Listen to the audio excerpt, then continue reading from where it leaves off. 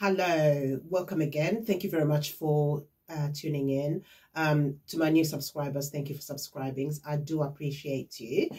Today, I just wanted to read from my book, something that really resonated with me. As you know, words have a vibration.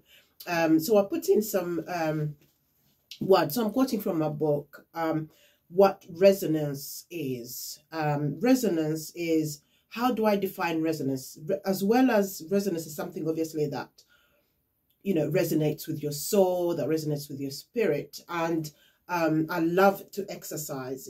For me, when I exercise, I feel it really makes sense. And also in resonance, there is exercise in it.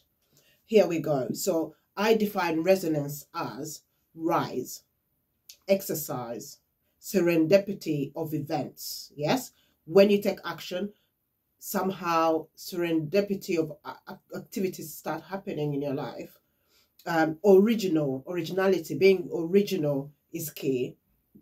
Nutritional foods, as you start to take care of yourself, you start being mindful of what you're eating, and which means that food, you start thinking of nutritional ways of eating. Okay.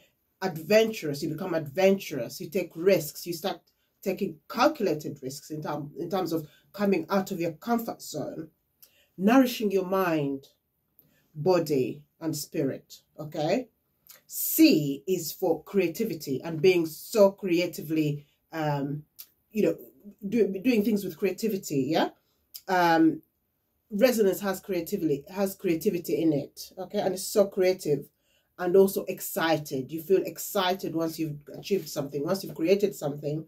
With resonance, once you do something that resonates with you, you feel excited about the outcome. Okay, so that is my definition of resonance.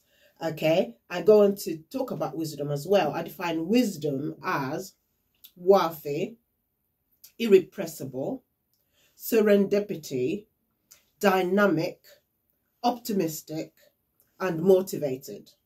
Those words, really hearing those words, they shift your vibration, they shift your mood, and they make you feel really refreshed, really nurtured. I hope that resonates with you. Let me know what you think about that. Thank you very much for your time. If you haven't got yourself a copy, get yourself one. Thank you very much for your time. Bye for now.